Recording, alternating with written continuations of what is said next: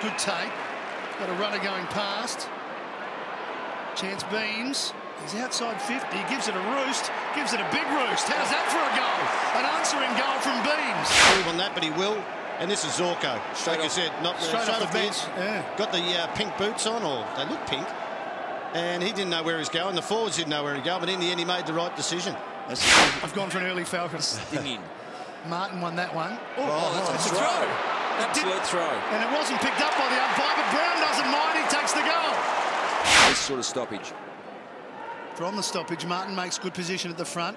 Pushes it into the path of Buick. Gets onto it quickly and runs in and kicks a goal. He's had a good start to the second quarter, has Buick.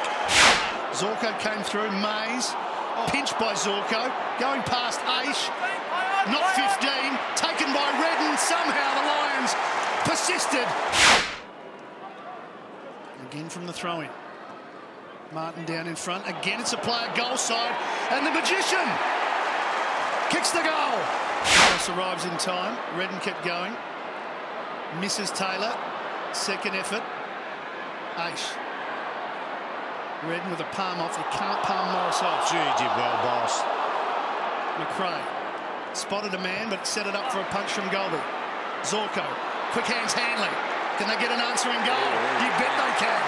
That was from nowhere.